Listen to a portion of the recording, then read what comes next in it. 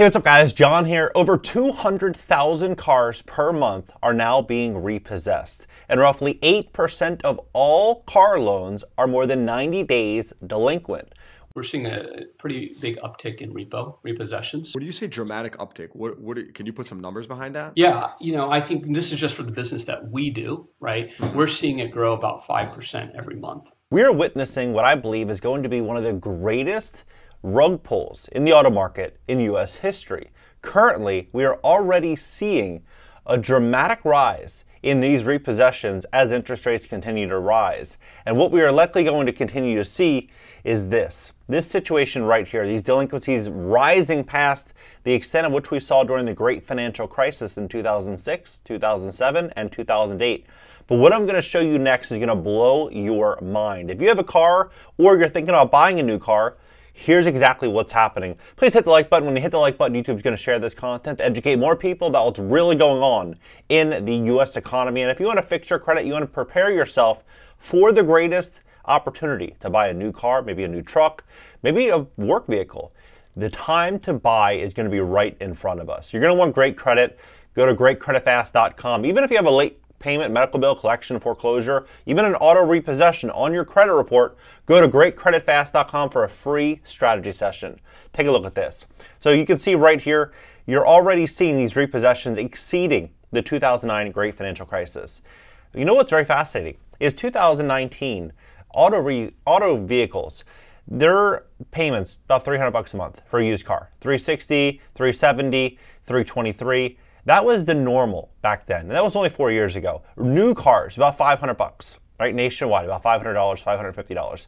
Now what we're seeing is the average monthly payment, $725 per month. $725 per month, with roughly 17% of every single car you see on the road with an auto loan being over $1,000 a month just on their auto payment, not including car insurance, gas, nothing. $1,000 a month. It's absolutely unbelievable. And most vehicles, the average, this is what's insane, the average auto loan right now is 125% loan to value. So if the car is worth, let's just call it $50,000, they have $62,500 essentially in existing debt on this. So that's pretty crazy, right? It's pretty crazy. Now you might ask, how is that possible? How is that happening? It's very simple. They'll see a sign on the side of the road, or they'll see an ad online, and they'll go there and say, look, we're going to roll in taxes, tags, dealer fees. We're going to roll everything into the loan, and you just sign here. And so back in 2020 and 2021, when there was unlimited stimulus, PPP loans, so much money flowing around, everyone felt rich, crypto, stocks, everything was doing great, Airbnb, people were making money hand over fist. And so for someone to sign on the dotted line for an $800, $900, $1,000 car payment didn't really make a big deal. It wasn't a big problem. But now we're seeing the entire economy coming back to reality, and it's a really, really big issue for a lot of these borrowers. And you're seeing it right now with the Fed data showing consumer savings rate plummeting to the great financial crisis levels. That's a very, very, very big problem, because during the great financial crisis, inflation was 2%, 3%. It wasn't a horrible situation like we're in now, where many people would say that inflation might be 15% or 20%. Well, as that's continuing to happen, consumers, 69% of Americans in urban areas are living paycheck to paycheck. 69%. The job market for better educated and higher skilled workers has come to a grinding halt. Now, what many people don't realize, a lot of people talking about student loans, a lot of people talking about the housing market, but the most important market is going to be the auto market, because without a car, no one can work. And without working, obviously you're not going to be able to pay rent, you're not going to be able to pay everything else. It's the first domino to fall. And this is now really starting to open itself up to being one of the biggest bubbles in U.S. history. Car insurance rates have also increased roughly 14% in 2023. So you think about it. In 2006, 2007, even, $300, $400 car payment, not a big deal back then. You had affordable car insurance, $50 a month, $75 a month. Now you're seeing $150, $200 a month car insurance, sky high monthly payment on the vehicle, sky high gas prices, everything is through the roof. Average person is probably spending $1,500 a month to drive a car.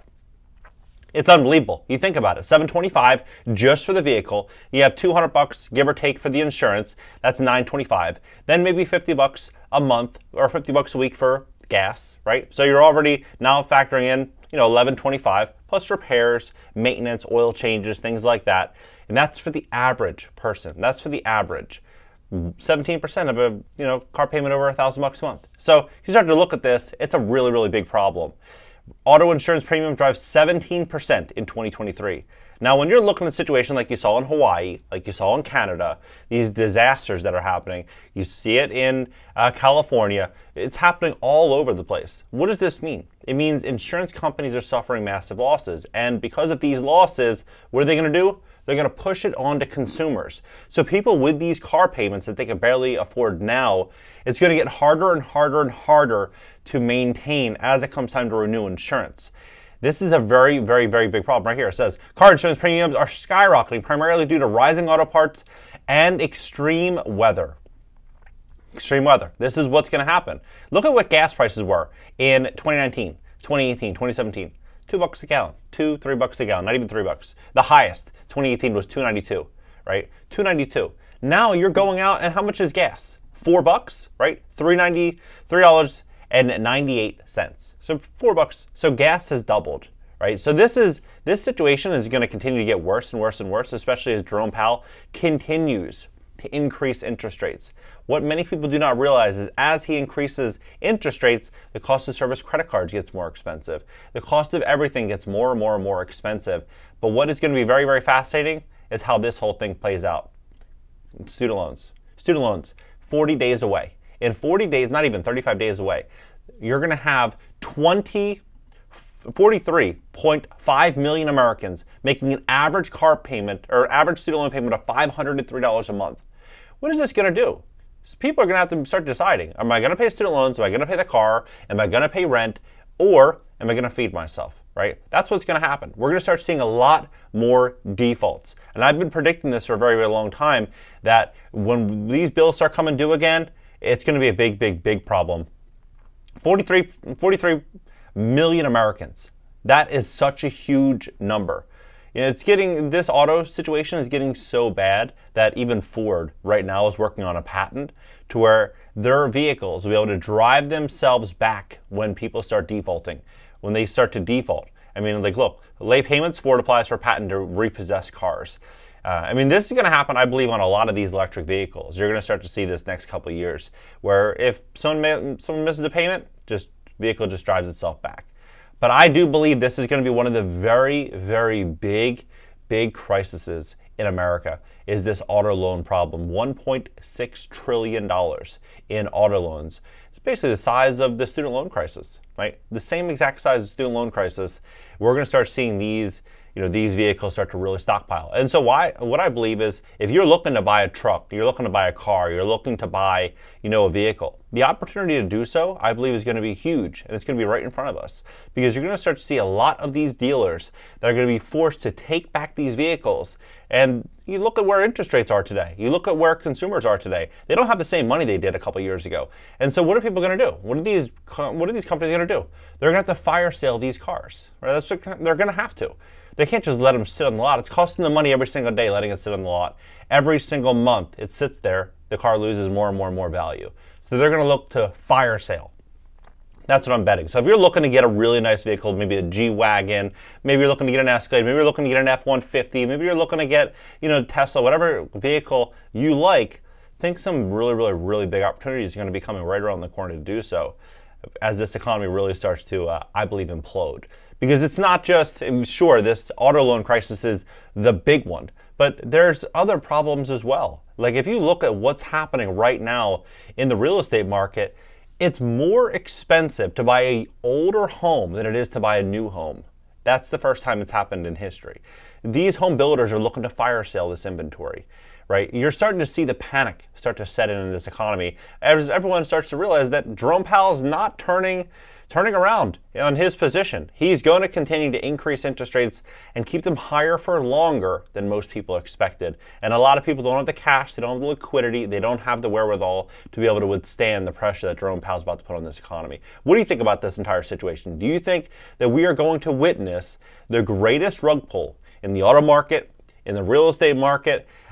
in the economy. This is huge. You think about it, 40% of all US dollars were printed in the last 3 years. Since 1776, they propped everything up with basically 0% interest rates. Now they're increasing interest rates at the fast pace in history, pulling money out of the market at the fast pace in history. Banks are in big trouble. Look at Silicon Valley Bank, First Republic, Credit Suisse.